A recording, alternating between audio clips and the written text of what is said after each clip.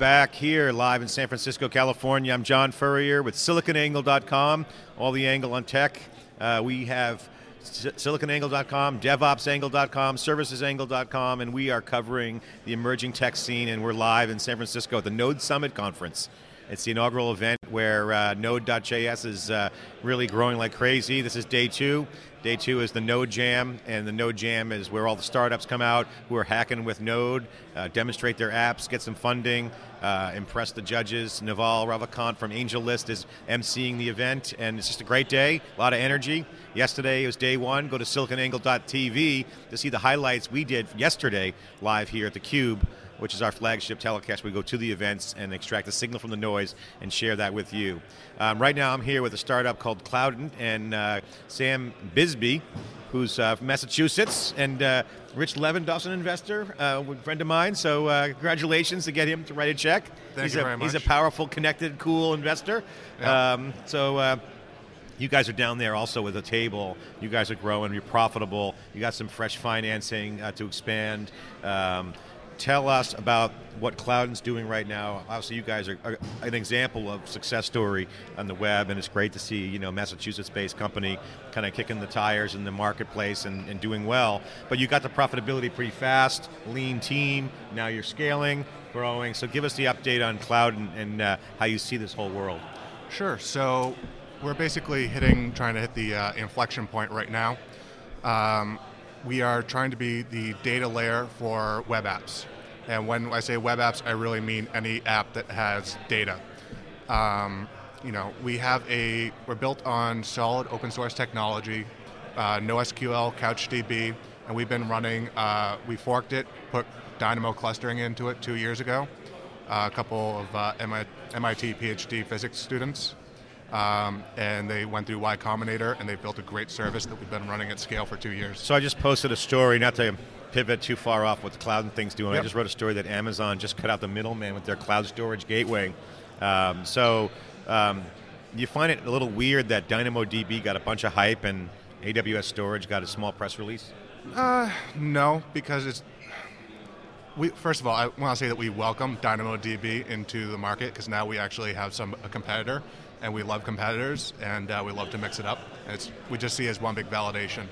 Also, the technical response to DynamoDB has been somewhat interesting. It'll be interesting to see what the actual pricing comes out to, the actual benchmarks that it comes out. We didn't have much success running our initial public clusters on AWS because of random outages, so that's why we moved off to and partnered with SoftLayer. As far as their kind of focus, I'm really not surprised that DynamoDB got more coverage because the Dynamo white paper that they published years ago was really the first big NoSQL clustering paper that got a lot of traction, and it's named after that, so they like it. So talk about your team at Cloudant right now. What's the makeup of the core team, and then let's talk about the market opportunity you guys have.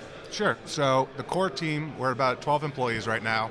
It's traditionally been purely Erlang gurus, really, really bright technical people, some of which are from the Apache CouchDB committer team. Recently, we announced Derek Shuttle as our CEO, and we've been bringing on a few more people to build out our field and sales staff, and yeah. So let's talk about what it takes to compete in the market. Obviously, you're here evangelizing out Cloud, and you've got a table down there, great developer community here, and kind of a business crowd, kind of perfect storm. It's not too much of a geek conference per se. You got JF Conf, which tickets will go on sale here pretty shortly, like today or tomorrow. So it's kind of that crowd, but you guys have to compete. And obviously joining it with huge financing is demonstrating this fully integrated cloud, turnkey, making it simpler. What are you guys doing in that market opportunity? How are you competing and your offering? How are we competing against Joint? No, just in general, what's the market opportunity for you guys? What's your differentiation? What's your solution set? And what's your value proposition that you pitch to customers? I mean, when we're talking to business people, which this conference primarily is, we start to really talk about removing the DBA role. And it's not that the DBA role is going to disappear from Monster.com. It's that we're trying to make it easier. Oracle doesn't like that, do they? No, they don't. But a lot of the people that we deal with are Hate running, Oracle. screaming, and crying from Oracle, or they can't afford $100,000. And so we're trying to be that kind of agnostic data layer for any application where we can go in your data center, you can talk to our private cloud, you can come into our data center if you want to. We've got everybody from free accounts who don't care as much about latency to real-time bidding ad agencies where we've got we have to respond within milliseconds on the same LAN. So it's Are you onboarding developers primarily or businesses or both? What's your, because Joyent got that nice, and Heroku made a killing by onboarding app developers and kind of prefabricating some of those resources. Right now, as far as if you want to talk about corporate strategy, it's not like we're going out there and whining and dining CTOs. You don't have the cash for that. We're really trying to focus. Maybe a few Red Sox tickets because everyone loves Fenway. But absolutely, no, we are Patriots, which we will be winning the Super Bowl, by the way. We're really trying to go after developers now, and high-tech companies that are small. That being said, we weren't planning on going after enterprise, and yet enterprise has been knocking down our door. Why? They get it. They get it from a business prop, and they get it from a technical prop. Is it the scalability or the security? It's the scalability, but it's also the fact that we can get updated, queryable data to their platform faster. So to use the technical talk, it's because CouchDB, even the open source version, has what's called incremental MapReduce. And this allows us to get you updated indexes within seconds instead of rebuilding your index over 3 days.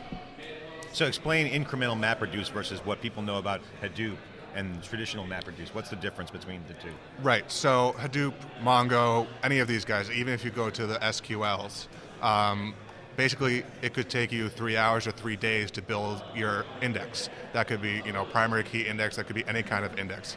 You could be using Lucene. Incremental MapReduce, you have to do that initial large build of the index. After that, we are able to represent new updates to the primary data set into that index within seconds. And so that's huge for analytics companies, business intelligence, really anybody who cares about data being fresh. So what do you think about nodes? Let's talk about Node Summit. Obviously Node.js is a rapid rise in the energy and multiple communities kind of coming together. Node community is dynamic, it's respectful, and very professional developers. What's your take of this and opportunity for Node? Well, I think Node is just going to keep growing. It's one of those things where JavaScript is extremely accessible. It's going to be interesting because PHP seemed to have gone through a very similar life cycle. It was extremely accessible, people started to standardize on it, and so it's going to be interesting to see over the next, let's say, year, to see if the pool just gets really crowded. PHP didn't do a good job of managing all the people who wanted to get on the bandwagon. And I love PHP, I still code in PHP, but not many people can claim to be good at PHP. There's a lot of bad people at it, and so it's going to be interesting to see how the community kind of handles that. Yeah. Okay, we're here with Sam Bisbee from Cloudant, great growing company, classic success story, and it's kind of an East Coast success story, although they have a maverick investor in Rich Levendoff from Avalon Ventures, also invested in Zynga, and a lot of the big web companies, so he knows, he's been around the block for many cycles, so you got a really strong investor, great validation, self-finance, self-finance, some seed, Y Combinator success story, congratulations on your success, and good luck with everything, great to come on theCUBE.